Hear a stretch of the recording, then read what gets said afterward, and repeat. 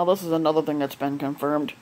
Well, he'd now be considered a former coach for Xavier, but it has been confirmed that former Xavier coach Chris Mack is leaving Xavier to go coach Louisville after Rick Pitino for Louisville got fired last year.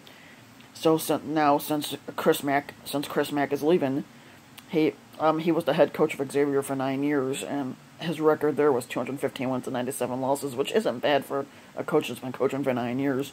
But now he's leaving because he wants to go try something different. So, even though I know that Bill Murray's son was the assistant coach to Xavier, so I don't know if he's taken over or not, or if he plans on becoming head coach or not. So I'm more than likely he's not going to becoming head coach.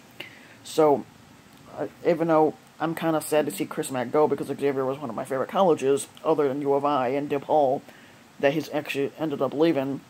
So even though I don't wish bad upon people that leave colleges, I just wish him the best of luck at where he's going, and hopefully he does well. And that's it.